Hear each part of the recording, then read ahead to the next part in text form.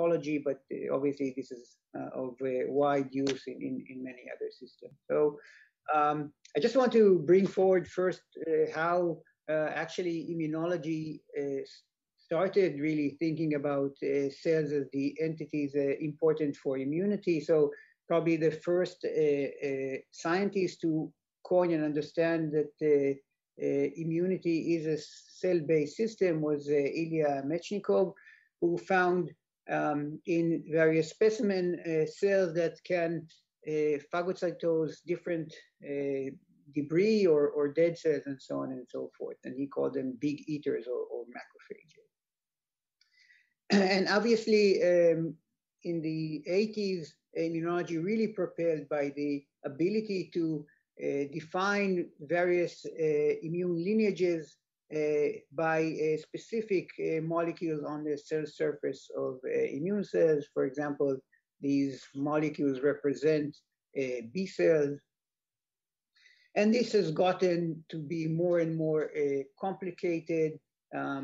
T cells, for example, when they are interacting with various dendritic cells in APCs in various contexts, will differentiate to various T helper, as we've seen on the previous talk. So again, it's widely complex, and this complexity actually brings, in some cases, more confusion than answers. And the reason is that while we know that, multicellular organisms are built of cell type, that is something we cannot argue.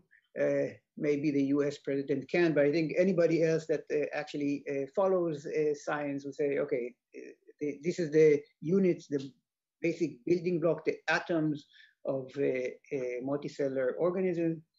But the way we describe them currently is really flawed, and we lack a lot of consistency, which is making it very difficult to move forward clinical applications and so on. So let's think about it a little bit. So historically, like the Mechnikov example, cells have been defined by function, morphology, molecular composition, ontogeny, but no single attribute has really served to classify all the cell types that we have, even if we go to immunology only, because there is a lot of contexts that are important. So the history matters, the location of the cell matter, the external environments that it sees, the relation to other cell types, and the epigenomic, the future potential matter. So all of these things are critical.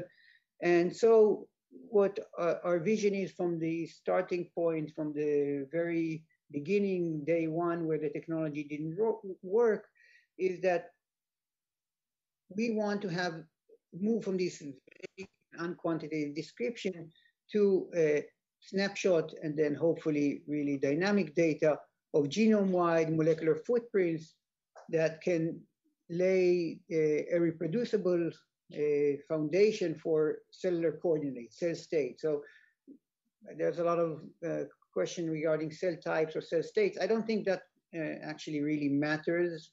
What matters is the function. So whether this is a state, what we consider a state, something that's changing by the environment, for us, it's still as important entity as a cell type.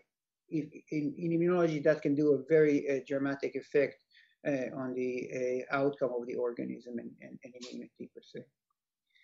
And what I think we're moving to, and we're getting there in huge steps as we see in all of these talk today, is moving from these vague description to really a quantitative manifold where we can overlay all of these very different types of measurement, different tiers of the cell that are allowing us to start to understand how the cells are, what are the cells and how they interact and how genetic changes in them would shift their activity and their state and so on and so forth. And this allows us to go beyond the cells and really start to understand molecular pathways at play, and that is extremely important when one wants to perturb them and modify them, whether for clinical use or other. And for example, we've shown over the years, genetic perturbations are sometimes difficult to understand the exact phenotype.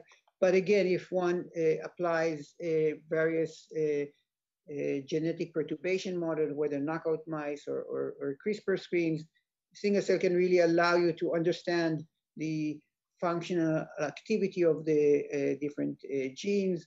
It allows you to start to understand dynamic, whether, and Alexander talked beautifully about this, whether using different algorithmic approaches or new technologies that I'm sure are going to come in the next year that will be better and better in defining the dynamics of cell in immunity. That is absolutely critical to understand how the dynamics is really shifting the activity of the cells. Evolution, again, very important to be able to understand the same cell type or cell state across various organisms, from humans to model organisms and so on and so forth.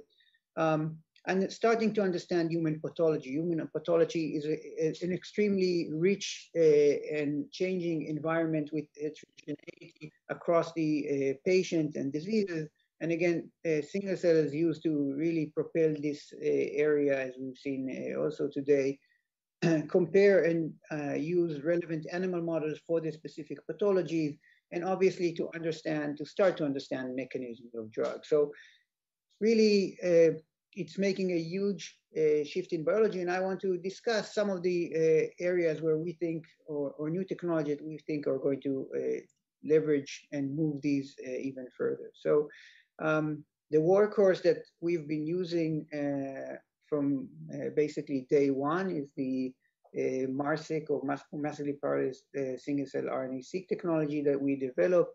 The approach is very simple and straightforward, where we dissociate tissues and then use FACS sorters to basically sort individual cells into plates, and then a whole molecular approach to label the molecules using UMI and the cell using barcode, and then an analytical pipeline to allow us to map or define the transcriptional identity and similarity of the different cells. So again, I think this approach has a very important niche, given the microfluidic approaches will generate a very large data set, but they have a limitation with scarce clinical samples, with the batch effect, which is much, much lower here.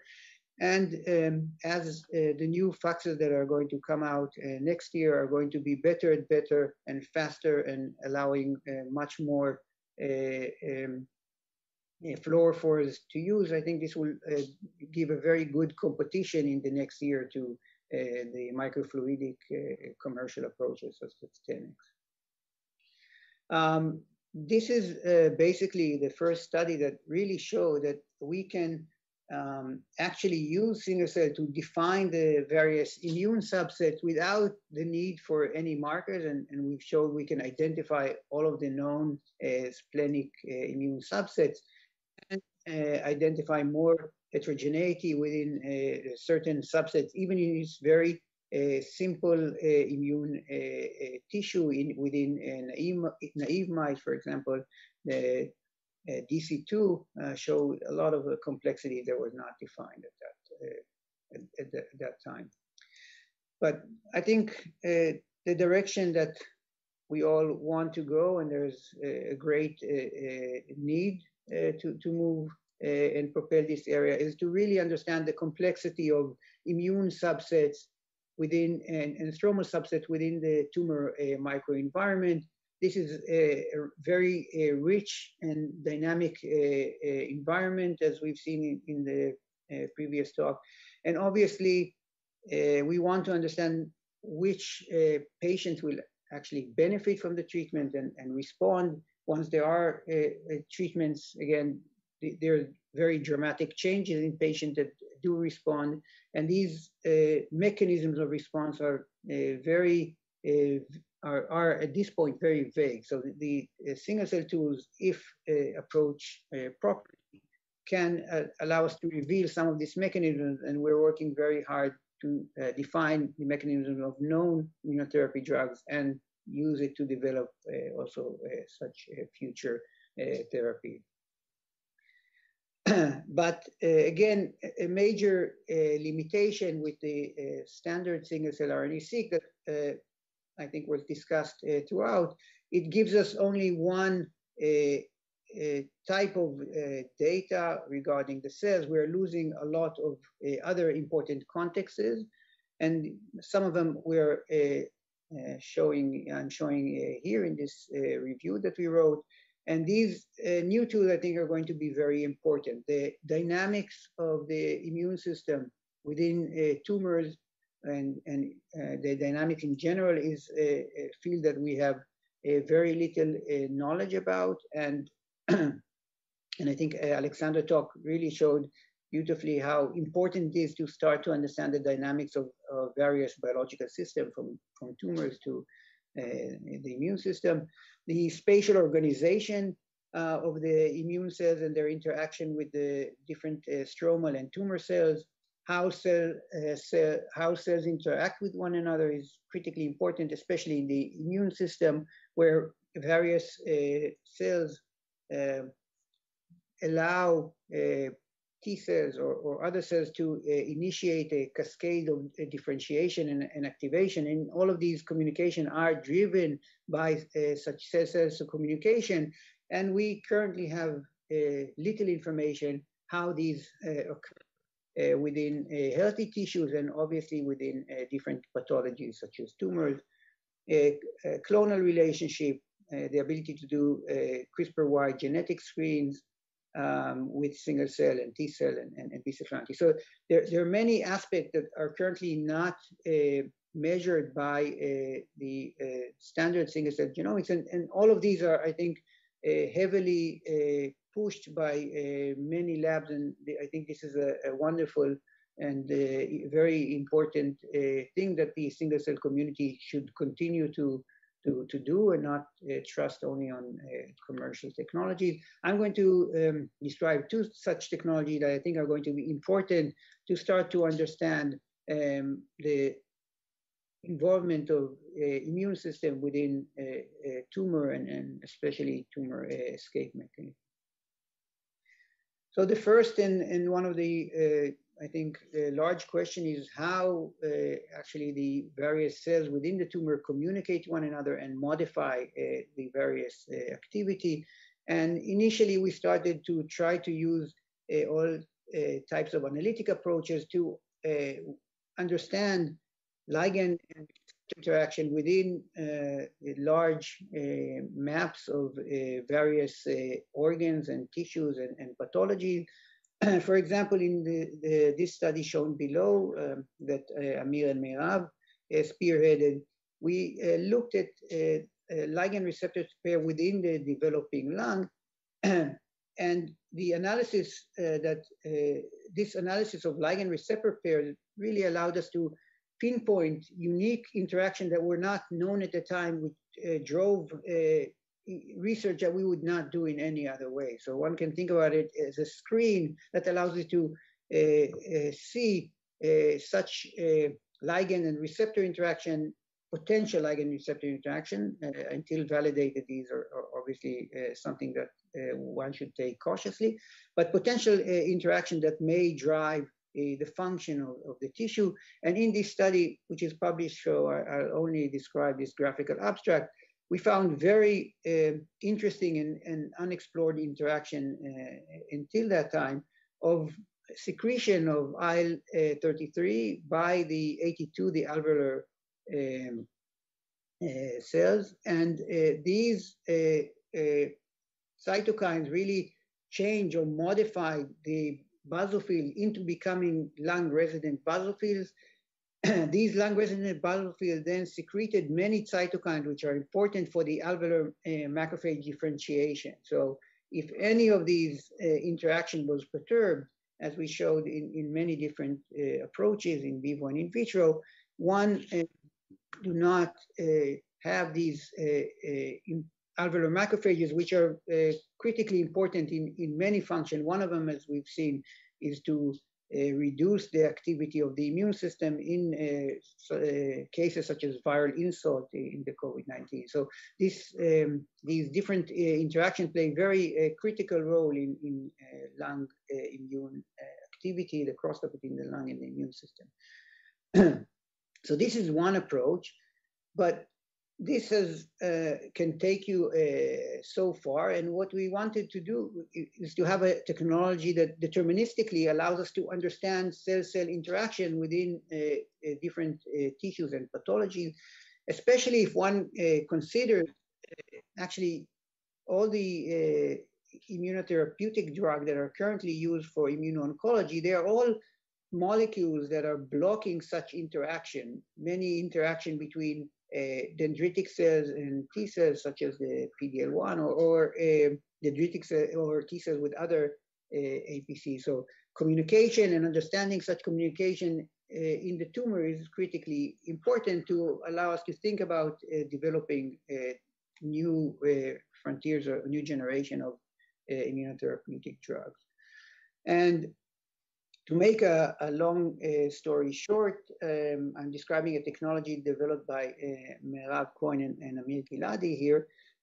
What they use is, again, a very simple and straightforward approach. And the idea was that what we want to really do is maintain the in situ interactions of cell within the tissue, and then use markers that are uniquely expressed on only one of the cell types that we want to look at, and then use double markers to sort for cells that will be shared, cells that be actual peaks, actual real interaction between cells, or potential real interaction between the cells.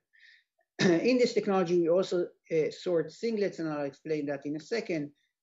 But following analysis, this can start to outline what are the cells that are interacting in the tissue, and how they signal and modify one another when they are interacting. So the idea is quite straightforward, again, also in the analytical aspect. So what we do is we first simulate all potential interaction from the singlet cell of the specific cell that we want to focus on their interaction, for example, T cells and dendritic cells. Once we know what would be the simulated doublets, what we expect to see in the tissue given the singlets, we can then analyze the peaks and see which interactions are occurring more frequently than we expect by chance. And this allows us to really overcome many technical problems of such interactions that will happen in vitro and so on and so forth. So the paper really outlines how to apply this technology on such interaction that one is interested. And what's even more important here, that it also allows us to then deconvolute the cells and understand which of the cells are contributing which molecules and how these molecules are changing these molecules here once the cells are interacting. Once there is a specific interaction, how do or what are the changes that we see, what type of signaling is really happening in these physical interacting cells. So as we've tested and calibrated again and again for every tissue, this really allows us to find these very rare events where cells are interacting, the dendritic cell or T cell. This is not something that is frequent, whether in lymph nodes or in tumors and so on, and really capture these rare events and start to understand how they are communicating and what cell types are communicating in what type of environments. In one of the unpublished work that we're really excited about, again, we sorted myeloid cells using a very broad set of myeloid markers, T cells, again, broad T cell markers, so all T cells, all myeloid cells, and started to look at how they interact. And the study was designed such that we want to find interactions that are not occurring in the normal tissue. From every patient, we take both the healthy or somewhat healthy non-tumorigenic tissue compared to the tumor microenvironment. And again, I'm going to show a bit of this data because of the lack of time. But basically what we see, there are many changes which are unique to the tumor environment, and especially interacting changes, so interactions that are only occurring within the tumor and not in the normal tissue. And using this very important approach, what we found is a new T cell subset, which we call THT, or T helper tumor. It has unique molecules and properties. It's different from Tregs, or obviously from the CD8s and the naive or cytotoxic T cells. And we could actually show that these are cells which are specific to the tumor antigen, like the dysfunctional T cells, clonal, and they reside within, in interaction with APCs within the tumor. We then went on to show in various mouse models using OT2 T cells and B16 ova that this gene signature and gene model specific to CD4 that interact with the tumor is reproducible in mice, and that allows us to also study the function of these cells and really understand the biology of these new and important tumor-specific T cell subsets.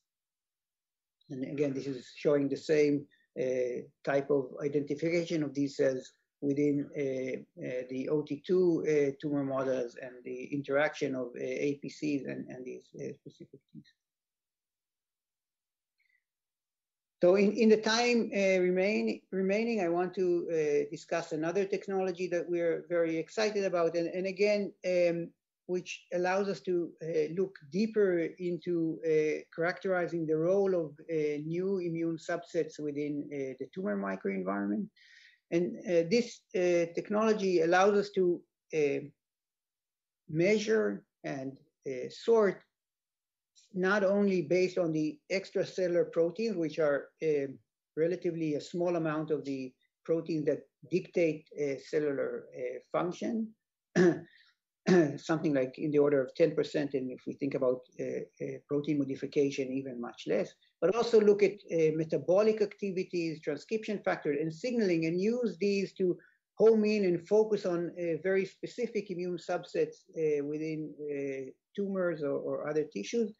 And the idea is to basically use various fixative to then permeabilize the cell, what then allows us to introduce antibodies, intracellular antibodies that can measure different modifications or metabolic activities. And then since the cells are now fixed and the RNA is intact, we can either use our MARSEC approach or even the TENIX approach to sequence these cells and start to understand and overlay on top of the transcriptional data various signaling and other intracellular events in the cell, and then builds a much richer understanding of the immune compartment within tumor. And this was spearheaded by two amazing master students at the time, which are now doing PhD, Jonathan and Fadi, together with Adam, Asaf, and Ido Yofer. And the technology is extremely robust. If we use this to look at the signal of various protein markers, you can see that INSEC is very comparable to current known fixatives such as methanol and PFA. On the other hand, if one looks at the RNA, and again, these standard fixatives are really causing very major loss in the RNA degradation and activation of various enzymes which further degrade the RNA. With the INSEC fixation, both the cells are preserved, the RNA within the cells are preserved for almost indefinitely, as well as the intact of the RNA is almost similar to cells that are fresh, that are untouched. So we have a very minor loss compared to something in the order of 100 to 1,000-fold in the various other fixed genes. If we look at the cellular composition, and this is using 10x sequencing, what we basically see that we maintain the same cells within either in vivo samples or in vitro cultures. And if we look at the molecules that are the signal molecules defining these cells, we see basically the same intensity and the same molecule. So this doesn't change the cells or their molecules significantly. Again, we test this in quite a wide range of different samples by now, and it seems to be quite robust to most of the cases we tested. To benchmark this and really show this is allowing us to do and understand new biology, we looked at transcription factor, for example. Again, several immune subsets can only be defined by the activity of intracellular signaling or transcription factors, and there are no clear cell surface markers. T regulatory cells are one example. They're not clear markers to define them. And the FOXP3 transcription factor is the best definition of these T regulatory cells. And so to show that our technology is really robust, we use either FOXP3 RFP or use from the same mouse an antibody, which then labels the FOXP3 positive cells. And following this, we sequence the two samples. And basically what you can see is both enrich in a similar proportion, reaching in the order of 70 to 80% of the Treg population within various tissues. This is, again, can also be achieved from cases where the Tregs are even more rare within the peripheral blood of human. Again, the FOXP3 antibody basically enriches for these rare Treg cells within human blood. And this is something we are building up to generate a huge atlas of the different transcription factors that are defining the various human T cell and T cell activities. Again, this is just showing how we can start to combine transcription factors such as TCF7, which defines naive cells, ID2, which defines the activity of more cytotoxic models, and really start to overlay these and look for the rare cases where one has more naive memory cells which have both TCF7 and ID2.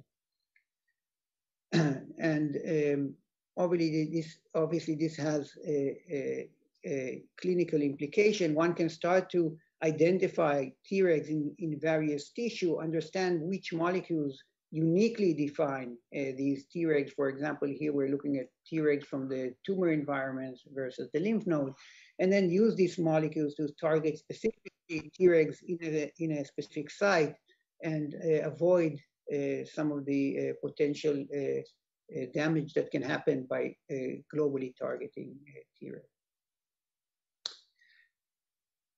In the next piece of data that I want to share with you, there is a growing challenge that was discussed in one of the earlier talks today, and that is better understanding of the different myeloid subsets within tumors. So myeloid cells are extremely responsive to the environment.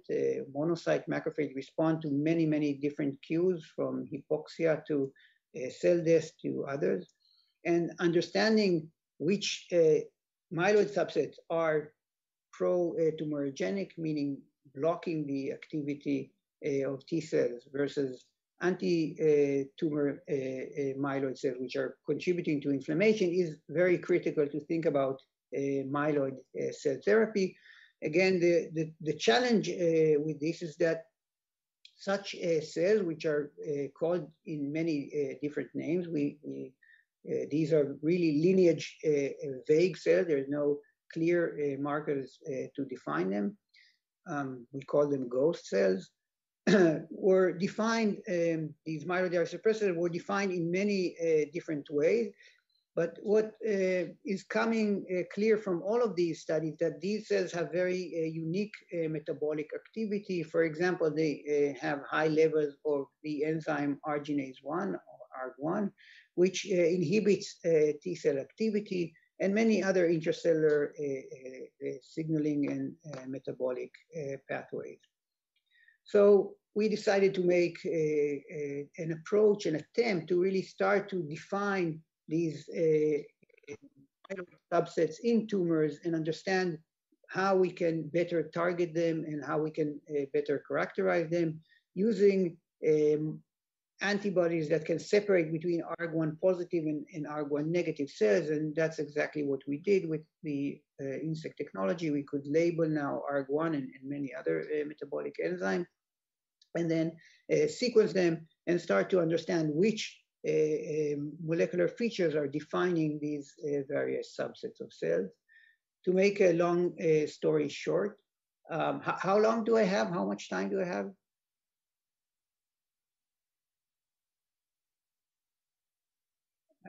I cannot hear. It's muted.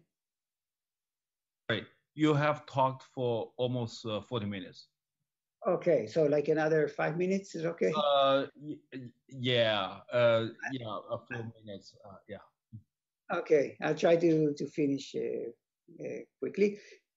Anyway, to make a long story short, we have two major subsets that define ARG1 positive cells. These are regulatory macrophages that we label as mReg1 and mReg2, and more standard terms. They obviously, the mRegs, the regulatory macrophages are expressing very high levels of ARG1 and other molecules as defined here. And this allows us to start to use different cell surface markers to sort and functionally work on these different subsets. So using various methods where we look at the activity of these cells, for example, by combining them with T cells and looking at various T cells activity, we could see that these mReg cells are indeed not only expressing the highest levels of ARG1, but the most suppressive cells that one has within the tumor environment. They strongly suppress T cell activation and T cell proliferation. And what was also interesting about these cells that they express TREM2, and TREM2 is a new immune signaling pathway that we discovered back in the days in Alzheimer, and it's a very strong immunosuppressive pathway as we've seen. And again, we saw it in brain, adipose tissue, and liver. And what it does is detect various forms of neurodegeneration of dead neurons, and then activating a very strong immunosuppressive response.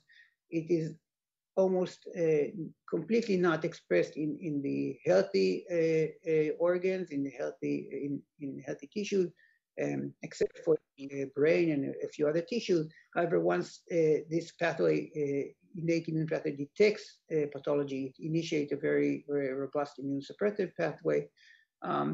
And that is something that really excited us, because this is something potentially that can be targeted and will be synergistic with the current immunotherapy. Indeed, what we showed in TREM2 knockout mice, that these mice have tumors that grow much slower.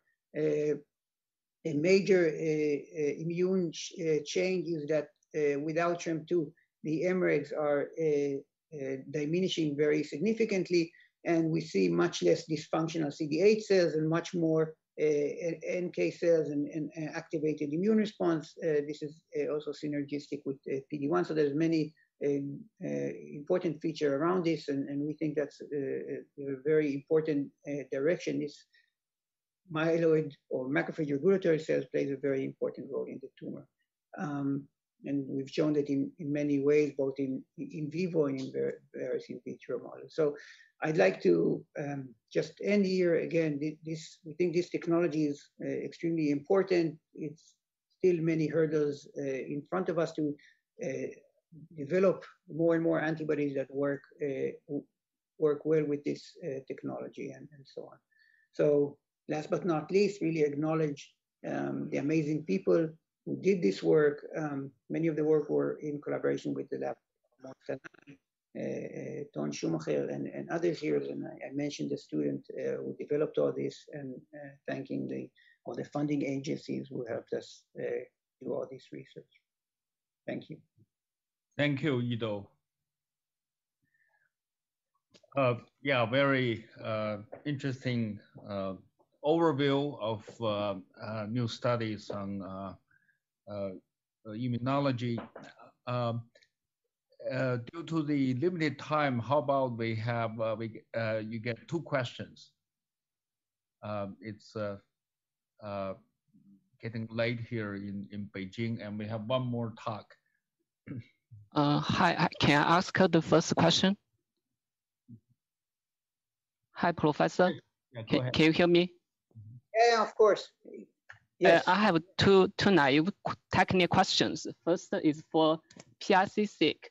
How do you distinguish the true interactions and from incomplete dissociation? And the second question is for INSEQ. It reminds me of CytSeq. Why not just conjugate the antibody with the DNA barcode, then just amplify them with the mRNA? Is there any difficulties with the intracellular protein?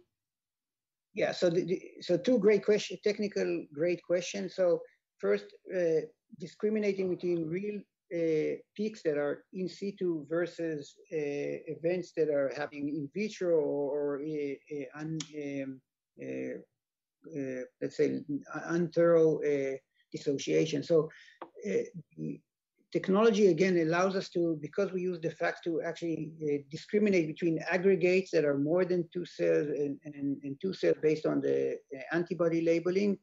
We know when it's an aggregate, let's say bigger than 2 cells, and we've actually measured this and counted this, and these are rare events that do not significantly affect the data.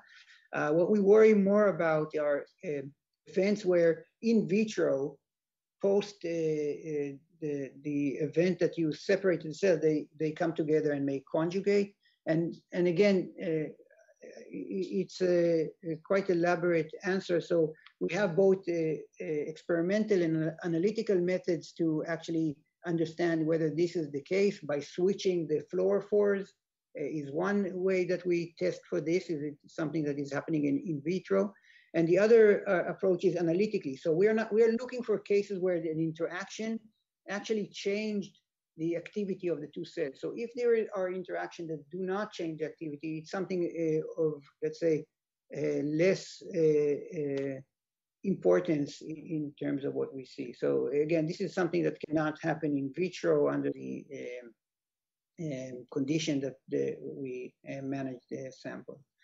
Again, we thoroughly discussed this and the limitation and how one should set up the system. But if it's of interest to you to set up such a system, I'd be really happy to discuss this and explain all the measures that should be taken and all the control that should be put forward to test for this.